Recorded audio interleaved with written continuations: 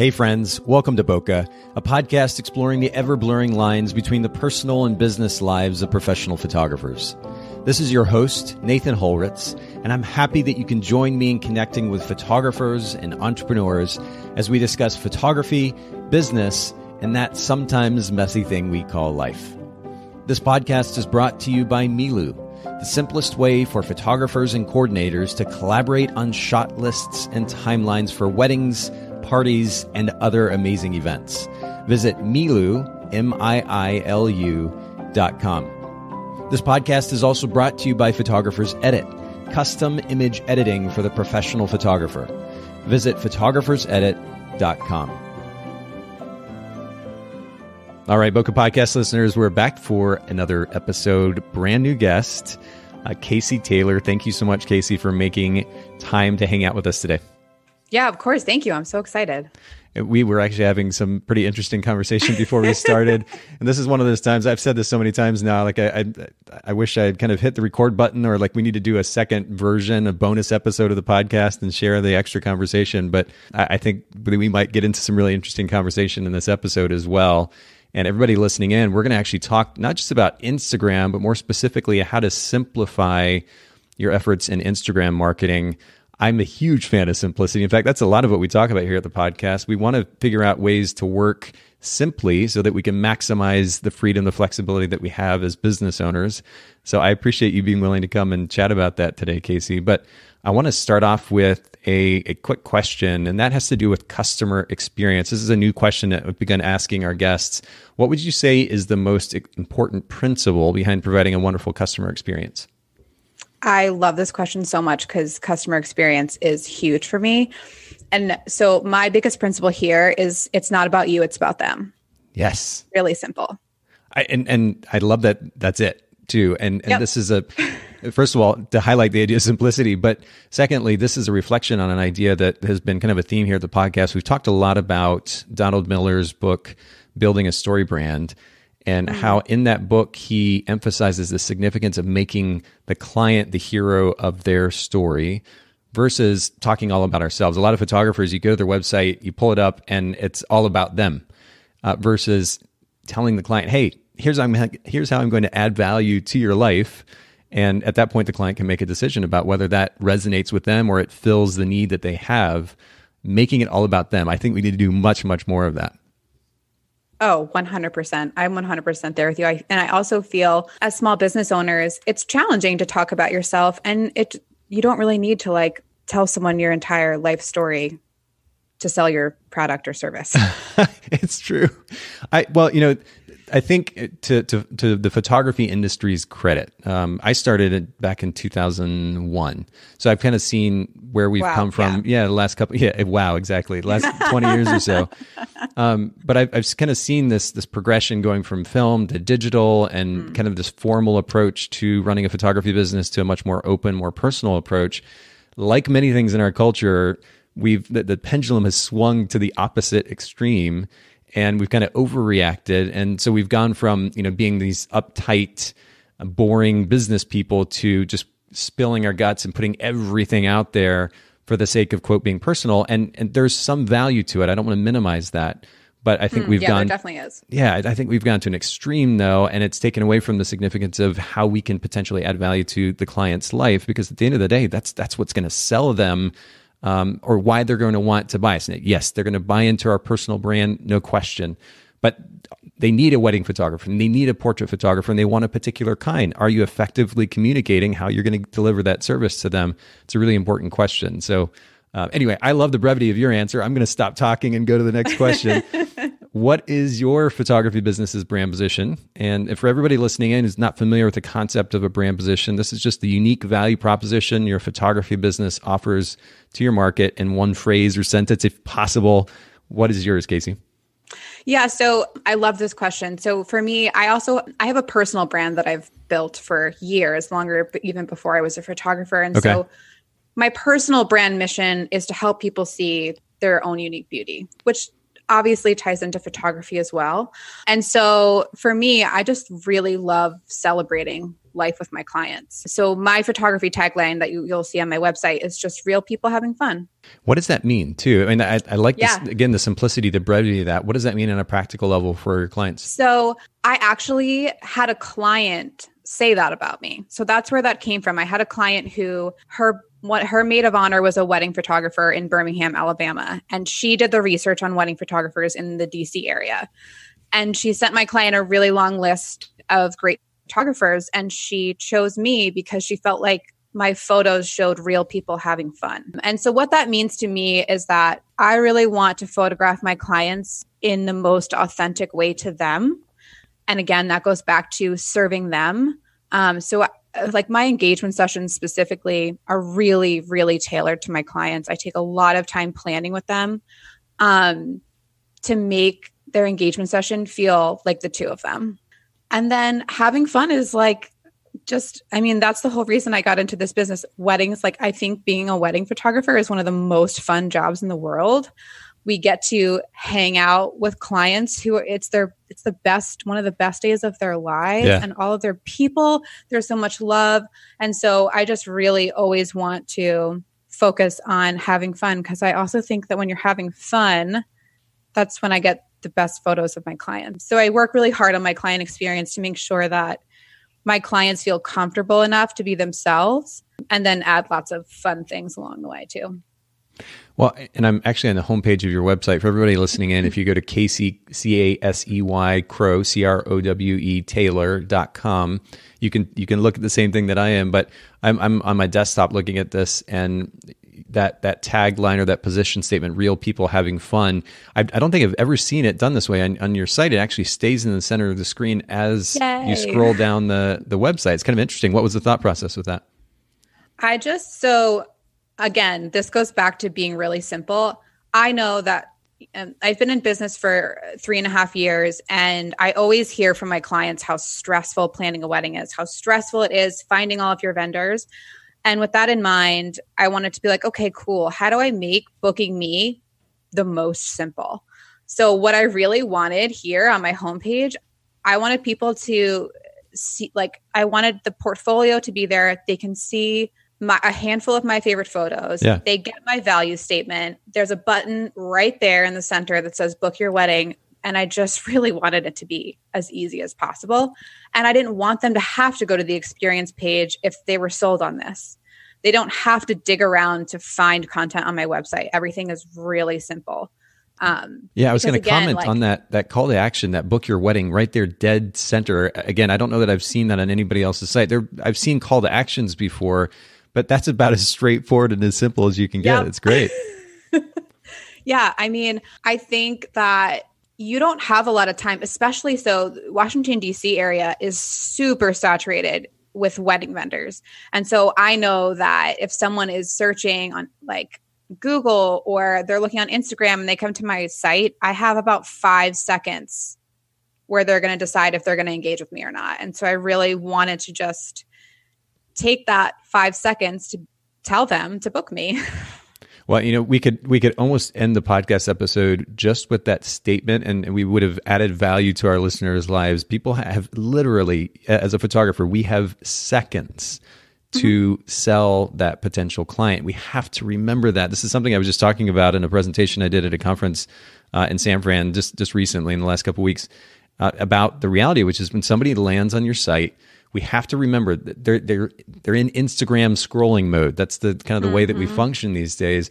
They don't have time to read through paragraphs of information, again, about you, the photographer. A little bit of information might be helpful at some point, but we need to make it as simple and as easy as possible. Number one, to know the value proposition, and number two, to be able to ultimately book you as a photographer. And you've kept that front and center, literally scrolling all the way down the homepage, which is pretty ingenious idea. It's really interesting. I haven't seen that before, so I had to comment on that. The other thing that you mentioned that was really interesting, though, was the differentiation between a personal statement or position statement, mission statement, really is what it is, and a business's brand position. And this is also something actually that I commented on recently in that presentation in San Francisco. I found an article by a guy named Jason Brewer at Brolic.com, And he made kind of it might seem like a bit of an extreme statement, but it's really interesting. He said, they don't care about your grand vision for the world unless that vision somehow improves their life or their bank account.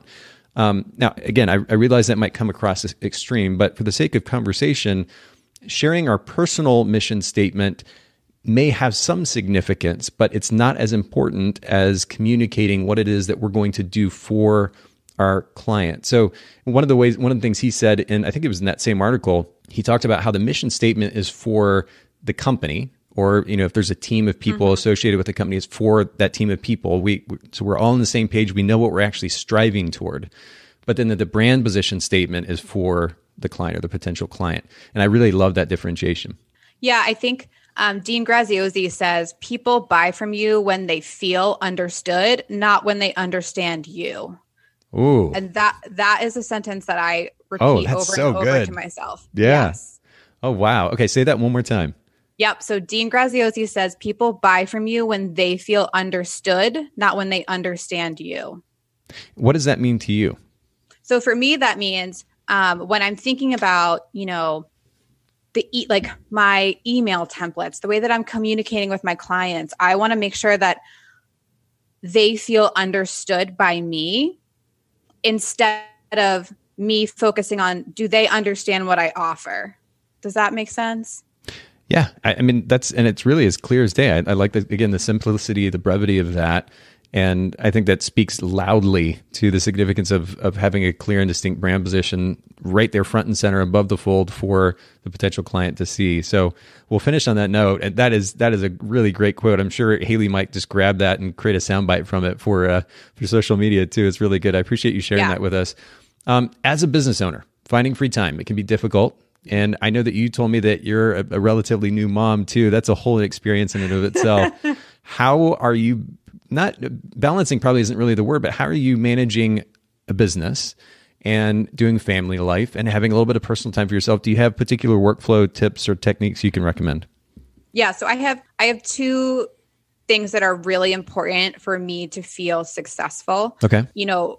The first thing I will say, so my daughter is just over a year old. She is in full-time daycare. She does phenomenal in daycare. It's the best. But so every weekday, I wake up, hydrate, I move, and I do at least 10 minutes of meditation before I check any application on my phone besides the baby monitor. Yeah.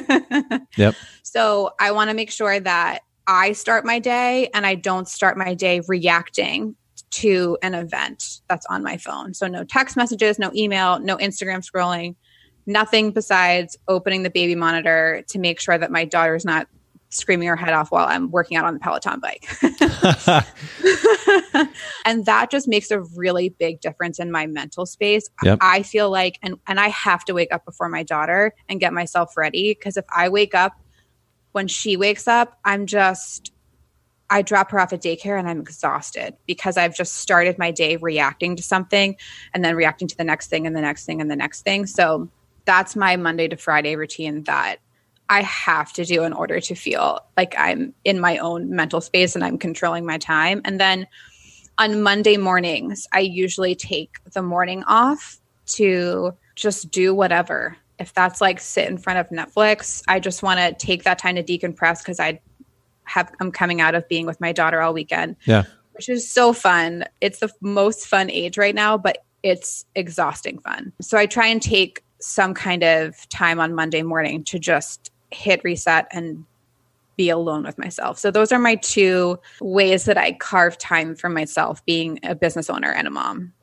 That's really good. I mean, the significance of starting off proactively versus reactively. Mm-hmm. We're business owners, I think most of us anyway, largely because we get to be our own boss, and yet we give up that right or that ability by constantly reacting to everything.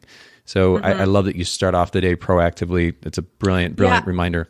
I think that was an Ed Milet. If anyone is a fan of Ed Milet, I think I heard that on his podcast that's how he starts his day. And I was like, wow, I've got to try this. And now I just find that if I don't do this, my day I'm not as focused. It's really strange, but it's really impactful. Oh, that's good. And then, the significance of giving ourselves space, it sounds like such a 2020 first world thing to say. But in fact, I just recently had a surgery, and the recovery time, I was basically on bed rest for a good bit of a week. And so I didn't really do work a whole lot. And I spent a lot of time watching. Have you ever seen Outlander? No, but it's on our list. Oh, and it's quite good. I've been quite taken. I'm a bit of a romantic sap, and so I really I got into this show, and not just because it's only romantic, but I mean it's exciting, it's adventurous, it takes you literally through time, and the storytelling is quite interesting, and you really get into the characters. Anyway, I spent a good bit of a week just kind of consuming this show, but it was really interesting to observe, kind of outside of myself after the fact, how different I felt mentally and physically, having given myself such a break from work. Even if I have the freedom, the flexibility to get some work done and go take an hour and do this, and then get a little bit more work done and do this other thing, and I have that flexibility to actually totally shut down. 99% anyway, it was so life-giving to give my brain a break, to give my body a break. On bed rest, largely because I had to be, but also the physical rest that came from that was incredible. We need to give ourselves that in some form or fashion, and I think on a more regular basis. Oh, for sure. I think, I am technically in my slow season, right? Because I'm in the Northeast for a wedding photographer, but last year I was on maternity leave, and then 2 years before that, I started another business. And I need to be better about this, and I feel like we all do, but I definitely need to be better about taking time. But for me, I'm like, oh, I don't have any weddings on my calendar for 2 months. Let me start this whole new endeavor because I have all this time. Yeah. But yeah, I feel like besides vacation, probably work more. No, not probably. I definitely work way more than I ever have at a company. I definitely took way more vacation when I was working in corporate career. Isn't that wild? Yeah, I mean, it's ironic, and I just think that we ultimately need to create that space. So I love that you do that for yourself on a regular basis now too. I think it's really, really wonderful. And speaking of running our business a bit more proactively and intelligently, is there something or some things that you outsource or delegate in your business? And by the way, I keep hearing people talking about, they use the word outsource, and they say, do you outsource? And somehow by default now in our industry, in the photography industry, it automatically means outsourcing image editing. There are a variety of things that we can outsource. I think a better word is delegate in our business. Administratively, the creative part, I think most photographers want to maintain themselves, and that's fine, but or at least when it comes to actually capturing the photographs. But even there, you can bring on a team and you can delegate certain work to them. And of course, editing, album design, accounting work. I mean, the list goes on. We can delegate in a variety of ways to ultimately more effectively scale and run our businesses. Are there some things like that you're doing? Yeah, 100%. So I outsource about 90% of my editing. The way that I edit right now is specifically for a wedding. I do sneak peeks pretty much the morning after every single wedding. I do about 20 to 60 sneak peek photos. Cool. And then I will cull through that wedding probably Monday and Tuesday after that, and then it goes off to my editor. And that has majorly changed my business because I can deliver weddings in 2 to 4 weeks. Yeah, which is huge. I mean, I know that I think by default, a lot of photographers that aren't delegating or outsourcing their editing work, you're talking about a 6-8 week turnaround time, potentially more in some cases. And it's really a disservice to that client experience you were talking about. Mm-hmm.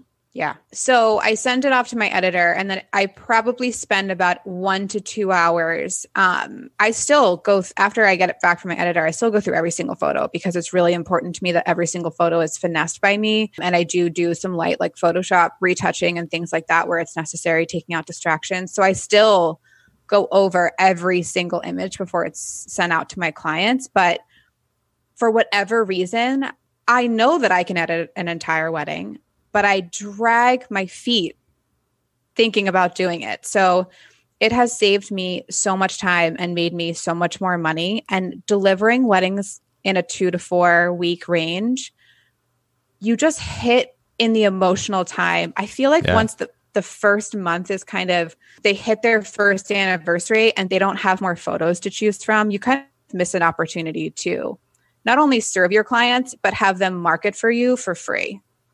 You said that you make more money, and this is an interesting comment when it comes to outsourcing. It's not something that I think most photographers think about. Can you explain what you mean? Yeah. So the amount of, I think I probably pay between $300 or $400 for a full wedding to be edited. Yeah. And what I mean by I have more time to make more money because I'm not sitting in front of my computer for however long it used to take me maybe 8 to 12 hours.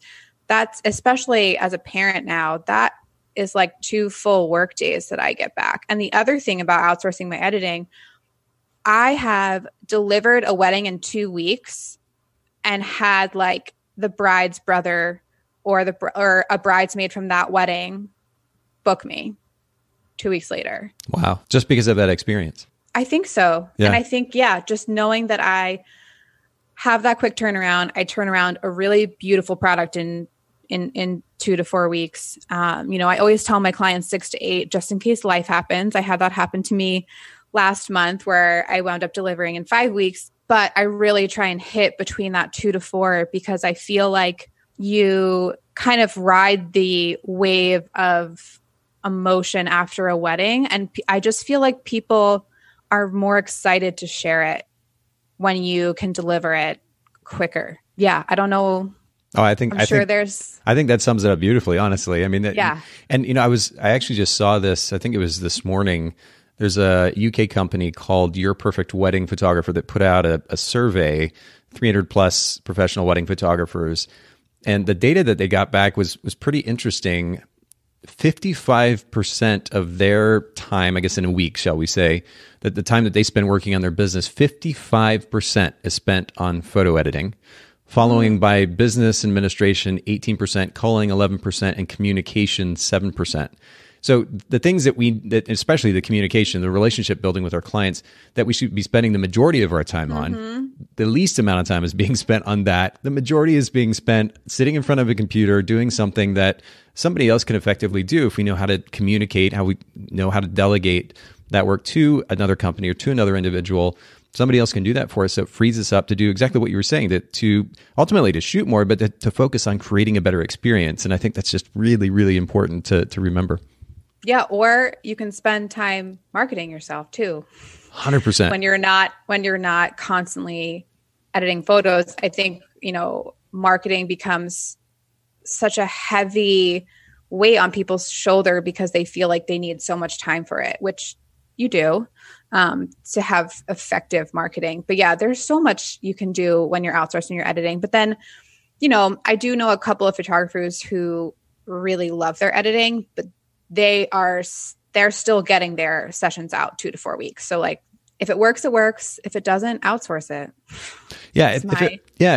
But I think too, just to push back a little bit, I think for the sake of everybody listening in too, as you're considering your options, because, again, that's the wonder of being in first world culture, running our own business.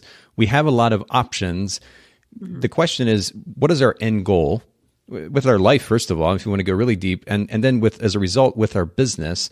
And does this activity, whether it's editing, album design, administrative work, email management, accounting work, et cetera, does this support our end goal? If it does, great, do that thing. If not, why are you holding on to it? Is it ego-driven? Is it a control thing, which is ultimately ego-driven?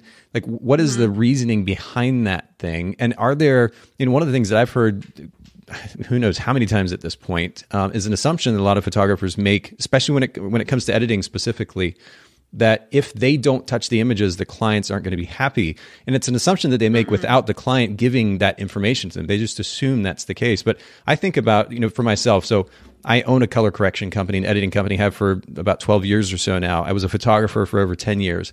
So my eye is relatively refined.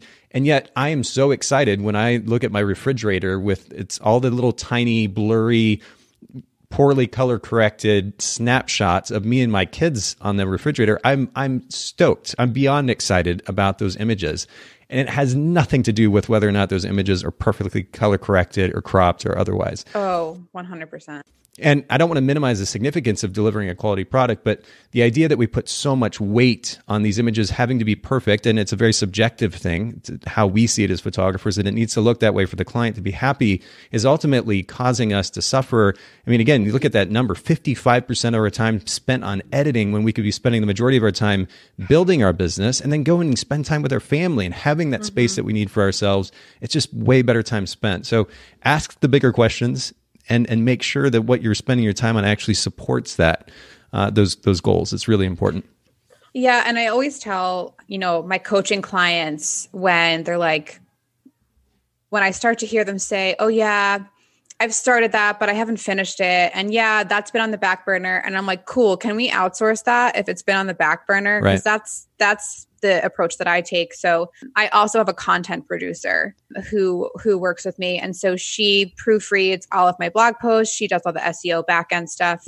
She runs all the numbers on all of my social media platforms, my Google Analytics, which I've had forever and have never properly used.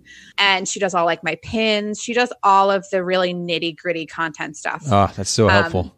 On the back end. Yeah, because I just kept pushing it back. And then I also, for my upcoming podcast launch, I have an editor and a producer for that as well. Yeah, shout out to Haley who produces this podcast. I'd be in massive trouble if I didn't have her help, and it's more than help. I mean, she spends so much time editing these shows and producing the show notes and the social media posts and everything to go with it. So shout out to her. That makes a massive difference. Can you share the name of the podcast, where our listeners might be able to find it, or is that still kind of under wraps? Yeah, no. So the podcast is called the Rule Breaker Podcast. Okay. And that is going to launch sometime next month, which is March. Very cool. Awesome. Well, which would be probably close to the time that this episode is coming out. So we'll make sure to get that information, put that information in the show notes. For everybody listening in, speaking of the show notes, bokehpodcast.com. You can probably find show notes in some of the podcast apps that you use, but they don't always show up the same way or format correctly. So if you're curious, just go to bokehpodcast.com. You can see the show notes, the resources, the links, all the good stuff, along with the episode itself. Next question, though, for you, Casey. Where do you find inspiration outside of photography? Yeah, I loved this one. So my first one, my go-to always, is driving with really loud music. Okay, we have to at least share like what kind of music. Do you have particular musicians, bands? I am a music lover. Okay. I love all kinds of music. So it definitely has to do with like what kind of mood I'm in. Yes. I have so many different playlists, from like country playlists. Like I love country music in the summer. It's so great when it's warm and you can drive with your windows down. I know, I feel you. I know country music's not for everybody, and it actually took a little while to grow on me too. I don't actively listen to it, but I do. It does create a certain vibe and feel. I live in Tennessee too, so it's kind of fitting, but yeah, it really does give a certain vibe that's fun to, at least some of it's fun to listen to. Yeah. And then I have like angry playlists. Yes. And just like good singing music, good throwback music. Yeah. The playlist that I made for labor when I had my daughter. Yeah. That's like basically all of my favorite songs. So that's been a huge favorite since I made that one. Well, that's cool. Including Christmas music, because my daughter was born on December 22nd. So that's a great one. Yeah. Yeah. But I don't know what it is about driving with loud music, but I come up with really great ideas. I've had to pull over on the side of the road and record like a voice memo before. Yep. So like that's probably more like business ideas that I kind of come up with there. And then traveling is my other big one. That's when I feel like I get really inspired, more so in the photography world, is traveling, just getting out of your own day-to-day scenery, even if I feel really stuck.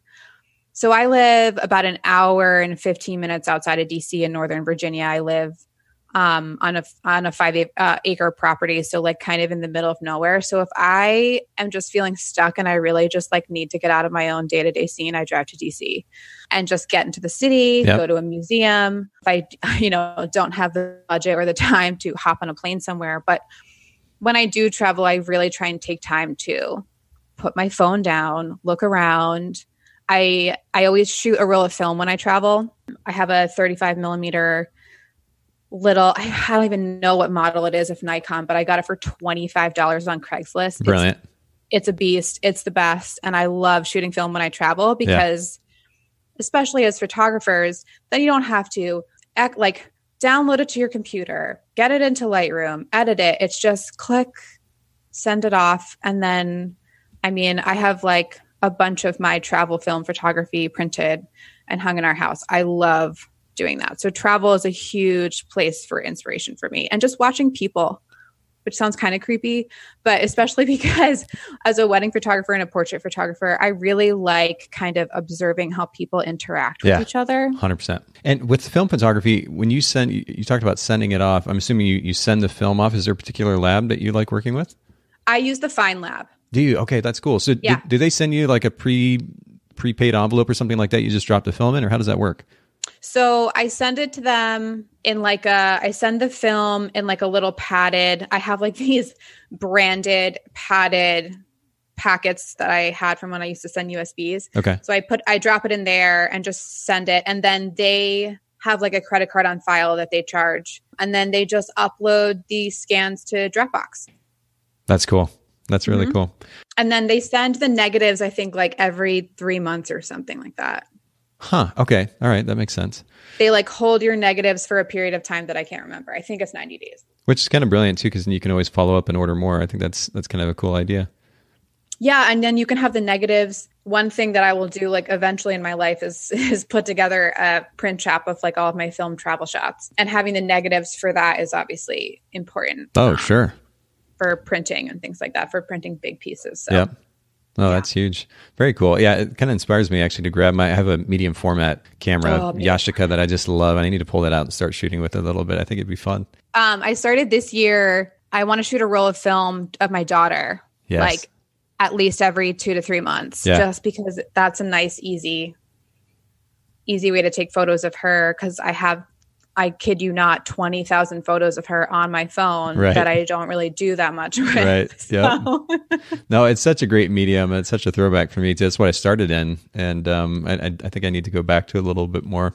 Tell me about the most impactful business or self-help book that you've read or listened to recently. Yes, I loved this. So I just listened to Gabby Bernstein's Super Attractor on audiobook.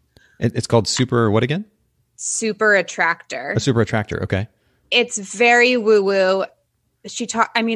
Gabby's amazing. Her stuff this is probably her furthest out there woo-woo book, but it just called to me in a time in my life when I needed it. And it's been the journaling exercises that I've done from this audiobook have been life-changing. How so? This has been my biggest breakthrough in a really long time, but one of the journaling prompts in her book was something like this, like identify places in your life where you're acting out of fear instead of desire. And when I really wrote and thought about it, I kind of realized that being in hustle mode is actually my comfort zone, and that I am acting out of fear that if I don't hustle 24/7, I'm not going to get to achieve my dreams, which is not true. Yeah, no, I'm literally writing this down, fear versus desire, because this is really eye-opening concept. There are so many journaling prompts and meditation. So she has like a meditation album that you can purchase with the book, which I highly recommend doing them. So you do like a little bit of meditation and then you journal. And there were just a lot of breakthroughs that I had. I did this in I probably listened to the book, did the journaling in 3 to 5 days. And This was 2 weeks ago. I was just feeling really directionless and just not sure where to pick up from where I was. And this pretty much since January 3rd or whenever, or probably January 6th when everyone went back to work, I have just been putting in 12 to 15 hour days, working so hard and just pushing myself to the limits all the time. And then, I had a little bit of a wrench thrown in my plans at the beginning of this month. And so it to me just felt like a massive wake up call from the universe that I needed to slow down, majorly slow down, because what I think was happening was that because I was so nose to my work for so long, I was missing so many opportunities because I was working too hard. Opportunities in what sense? What do you mean? I think I missed, how do I explain this? I think I missed opportunities to slow down and be more connected. And I think when you are so deeply focused on something, working at it 24/7, you're too deep in it. So I think I was too deep in my work to remove myself and see a big picture. And I was missing a lot of the throws I was taking because of that. And instead of slowing down and evaluating things and just taking a pause, I think that I was kind of missing the mark a lot in my messaging, in the content that I was producing. And I think had I had slowed down, I could have seen the big picture without having to work 12 to 15 hours a day for an entire month. I like that. Yeah. You know, this, and you actually mentioned this to me, I think before we started recording, this hustle mentality that our culture has kind of gotten into, our industry at least anyway. And honestly, I think Gary Vaynerchuk has played a pretty big role in that. Are you familiar? I love Gary though. Oh, and I do as well for multiple. I mean, his message is clear. It's consistent. I love the simplicity of that. I have a ton of respect for his so-called hustle. But then he's also working, 70, 80 hours a week. He only sees his kids on the weekend. Like, I don't know if that's really what we should all be trying to do. And to his credit, he says that very thing. But I'm not sure. I think that again, that whole pendulum thing where it swings one way to the extreme, a lot of times in our culture, we've kind of gotten obsessed with this idea. But at the end of the day, is it actually benefiting us on the bigger picture level like it should? And to your point, and I love that you bring this up, are you actually spending your time intelligently? Just because you're busy doesn't mean you're doing what you need to be doing. You could potentially be doing what you're doing, 60 hours a week. You could be doing it in 20 hours a week if you actually took a step back for a second and thought about it more intelligently, more proactively. It's so good. Yeah. And I think what's important for me to say is that hustling and working really hard and putting the time in got me to where I am. I mean, I picked up a camera for the first time without knowing how to use it in the summer of 2016. And I was able to leave my full-time job 6 months after that. So I worked really hard for that. But I think, and I do think that you need to put in the time and you need to put in the work. Yeah. But there is a time where, and I think this is like one of the benefits of getting older and wiser, is you can slow down. You don't have to keep that pace in order to grow your business. And also the other thing, I have a business coach and she was just like, why are you in a rush? It's going to happen. I can see in you that it's going to happen. Yeah. Not rush there. Let's enjoy our journey there. And I was like, yep. Okay. This is making more sense. And it just made me feel so much better. And the other thing is my husband said this to me because I was running around crazy being like, oh my gosh, I got to get everything ready because my course launch is happening on this date. And I'm running out of time. And he was like, you control your course launch. So you can literally, you haven't even told anyone when you're launching it. You can change that. I was like, I can. Oh yeah. You're right. That's funny. So I think, taking advantage of being entrepreneurs and having our own schedule when we're deep in work, we forget. Yep. We forget that we have the full control. Really, really, really good conversation. Yet another place where we could literally stop the podcast and we would have said more than enough. But I really appreciate you sharing your perspective on that. I think it's so valuable. I do want to shift though to kind of our primary topic for today, which has to do with simplifying Instagram marketing. And leading up to the conversation, you had actually mentioned a couple of reasons why Instagram is such a struggle for photographers. Can you start out by sharing those with our listeners? Yeah. So the biggest struggle I see with my photography coaching clients is that And as photographers, we have a deep emotional tie to our work. It's our art. And that's really important because I think that when you have a deep emotional tie to your work, that's what makes it yours and really unique and really wonderful. But I do think it really interferes in successfully marketing photography businesses. And with Instagram specifically, because it's a visual platform, I think people get really hung up on what photo to post because they're seeking such validation for their emotional work, which is not fair for anyone to go through. Like if they post a photo that they are so proud of and really just have deep emotional ties to, and like it's got really low engagement, it's like the lowest engaged photo.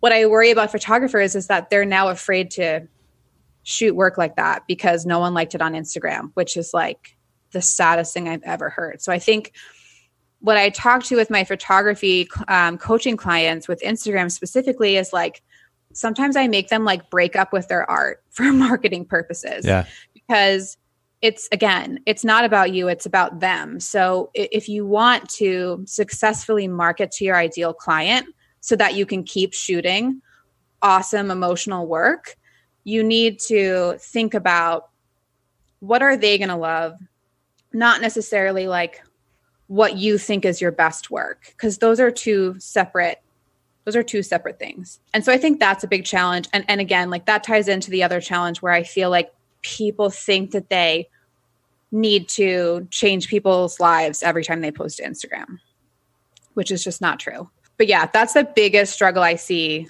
with wedding photographer, portrait photographers in general on Instagram. And so by kind of setting that thought process aside, how does that simplify it for them? I mean, is it very simply just minimizing the overwhelm when they go to post? What does that look like? One of the things I offer clients when they stumble on what image to post, I kind of give them the flip side. I say, okay, why don't you write a caption about, let's say write a caption about why you love getting ready photos with the bride.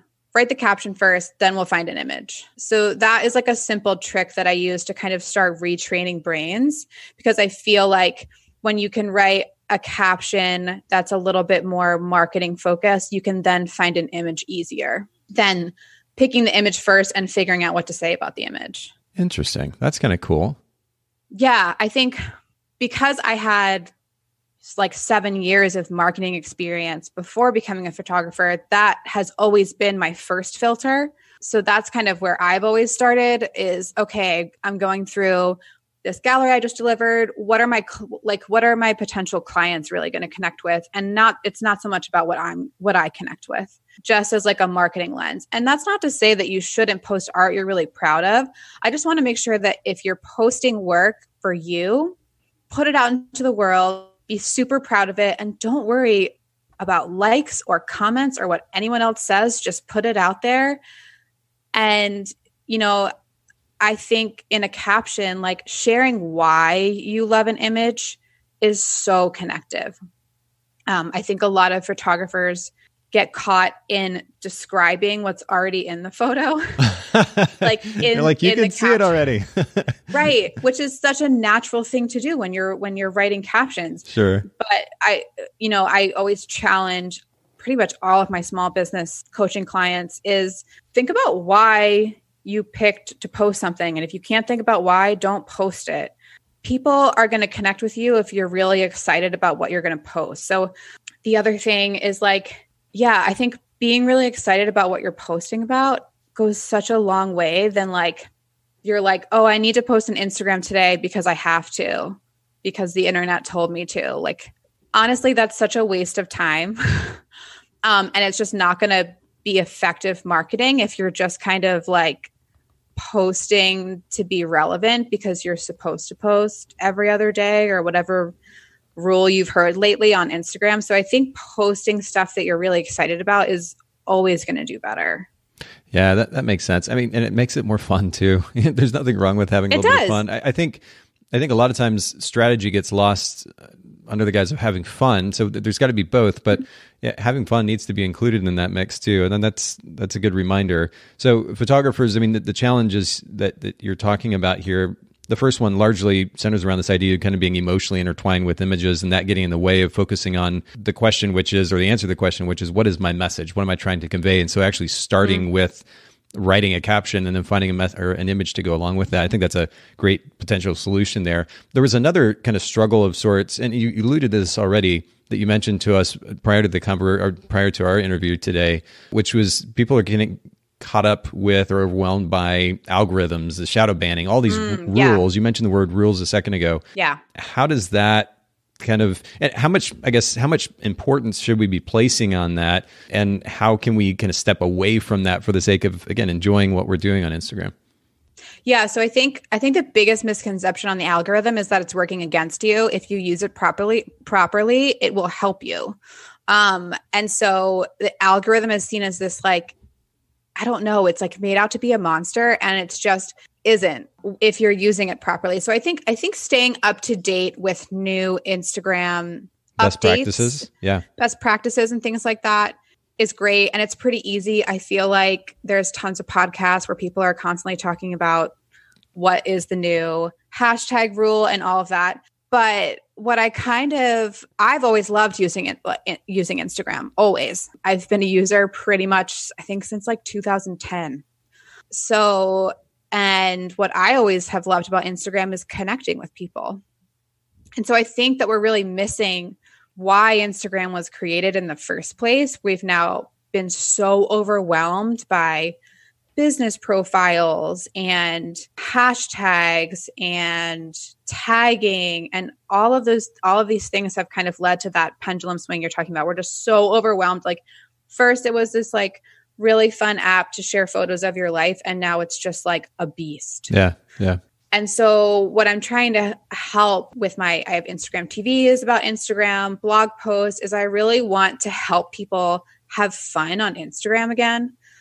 Because that's how you're going to make connections with people. That's the whole point. Even if you're a business, you want to make connections with past clients, future clients, current clients, and beyond. Like I have moms of grooms and moms of brides that are like my biggest cheerleaders on Instagram. They're amazing. They refer me to people. It's crazy.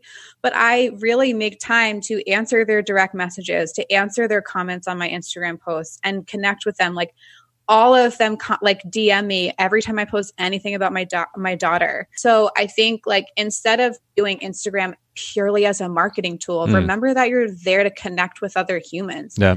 It's a really remarkable place to connect with people. And I think we miss that in all of the like overwhelm and crazy rules.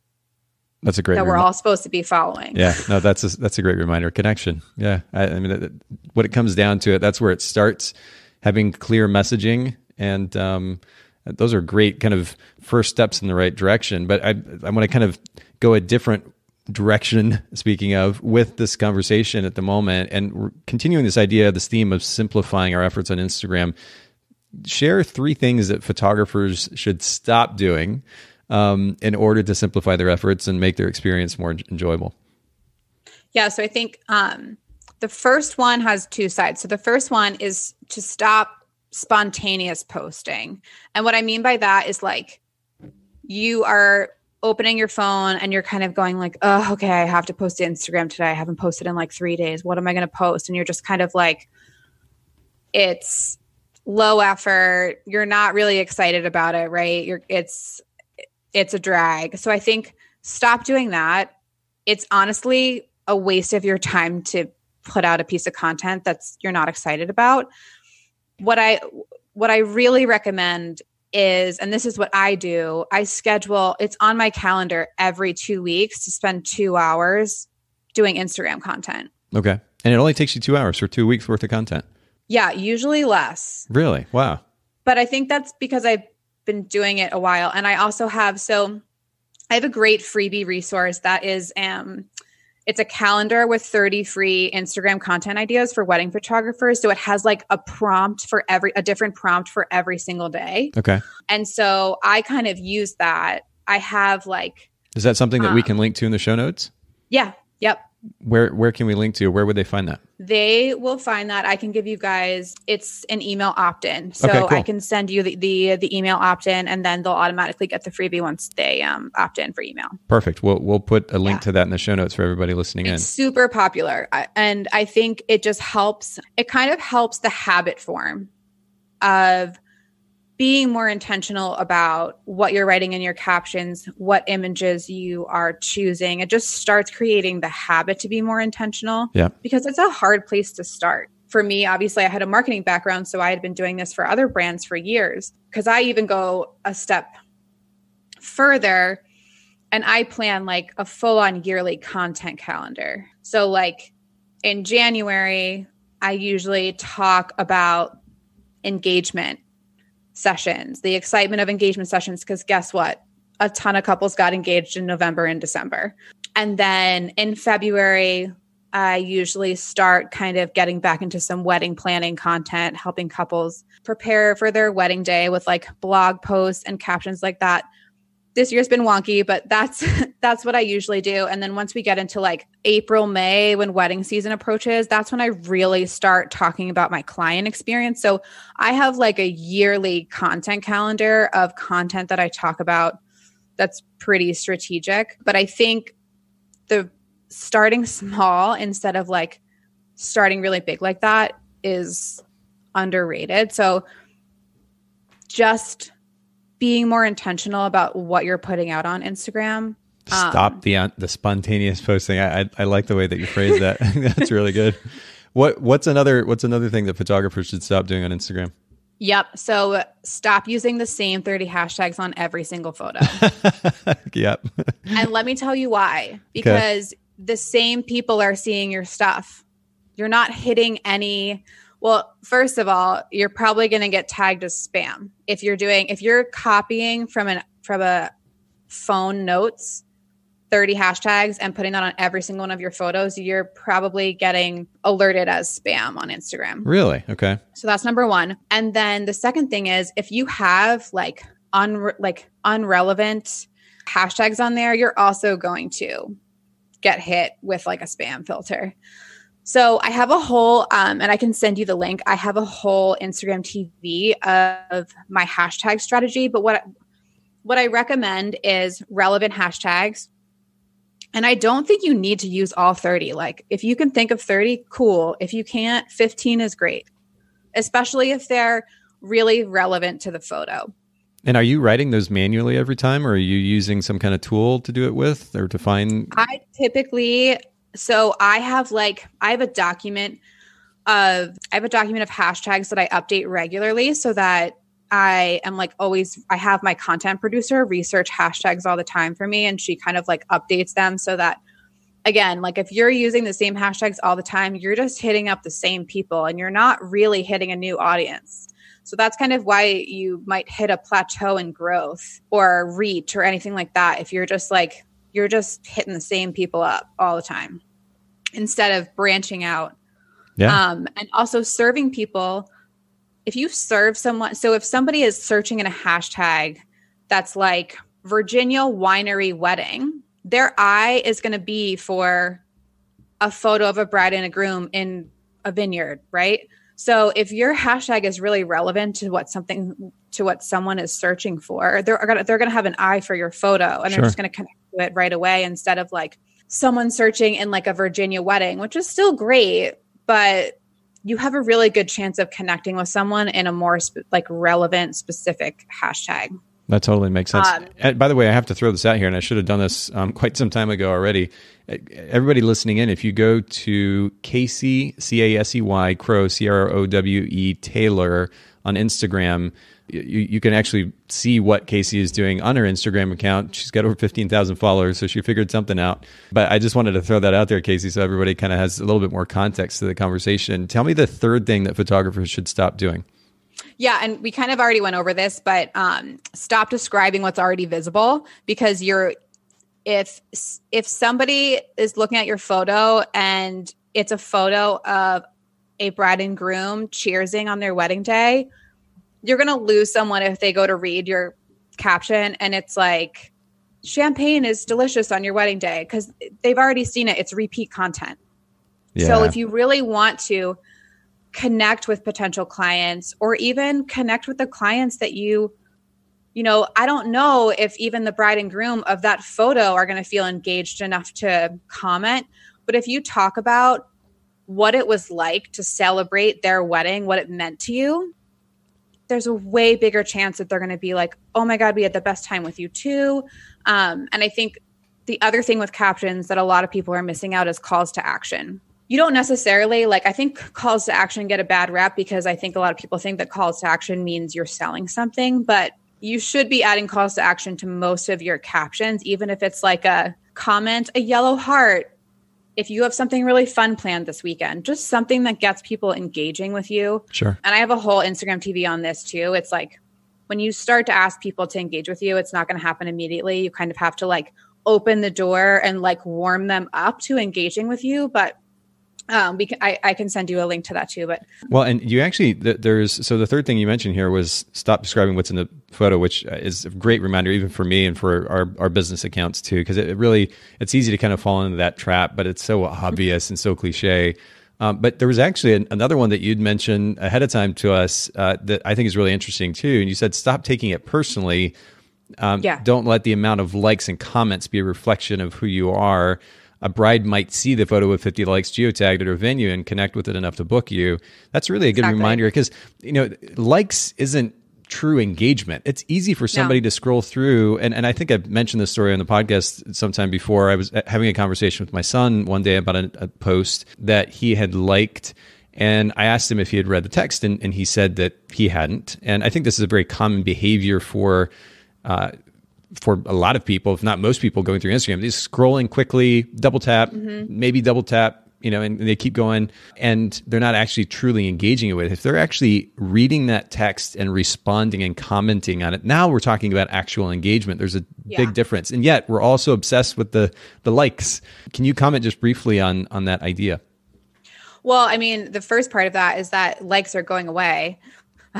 True. Which I think it's interesting. So I think you'll still be able to see how many likes you got on a photo, but I am interested to see, and my hope in this is that people are connecting more and they're commenting more as engagement. But yeah, I think likes are not a true sign of engagement. I think comments are a much stronger sign of engagement. Yeah, they have to make the effort, right? To actually type some words and respond to what you said or comment on the picture.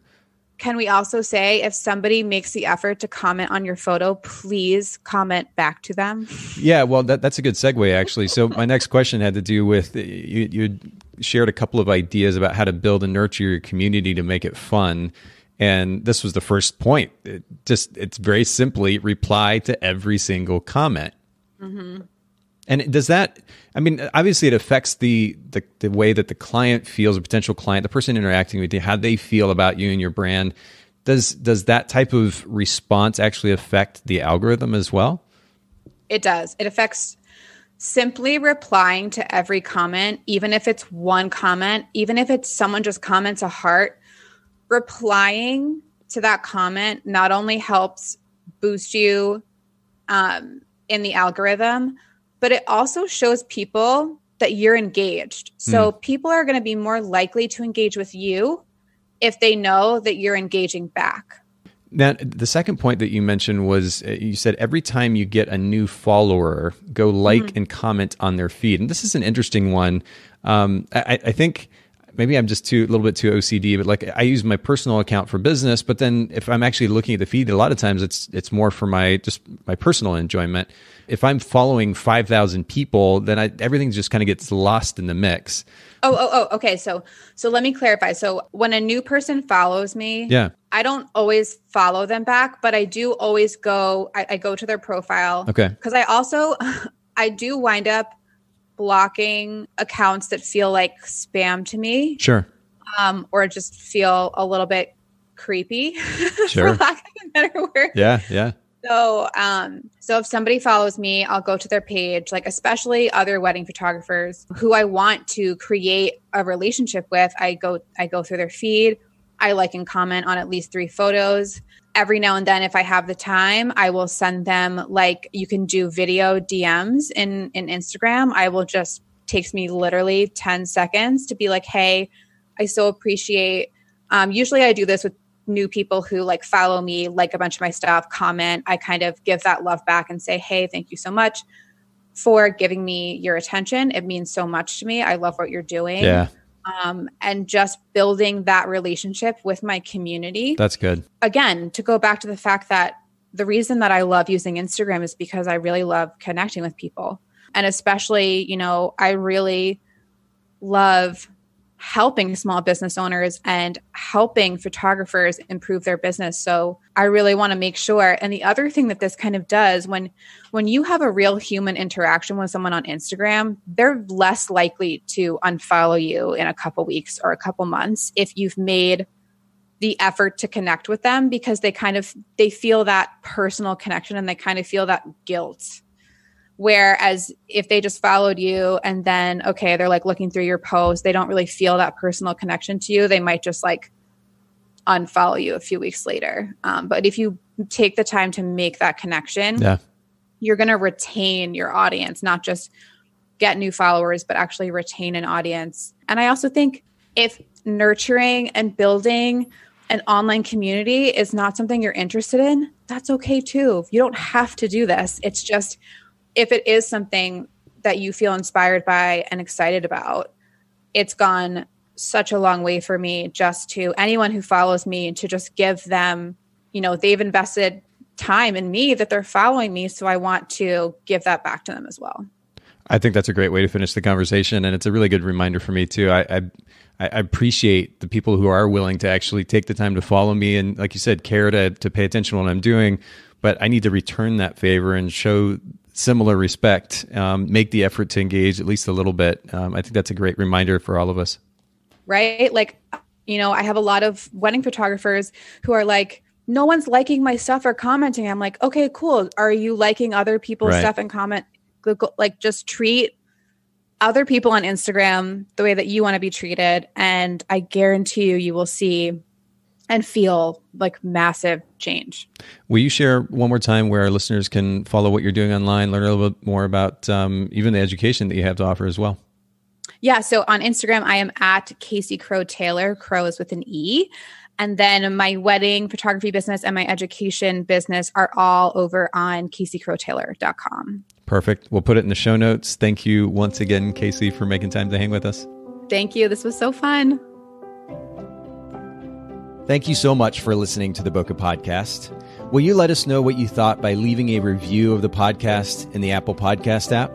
And I'd love to hear from you personally with your thoughts about the podcast and suggestions about future topics and guests for the show. My email is nathan@photographersedit.com. The Bokeh Podcast is brought to you by Milu, the simplest way for photographers and coordinators to collaborate on shot lists and timelines for weddings, parties, and other amazing events. Visit Milu, MIILU.com. This podcast is also brought to you by Photographers Edit, custom image editing for the professional photographer. Visit photographersedit.com.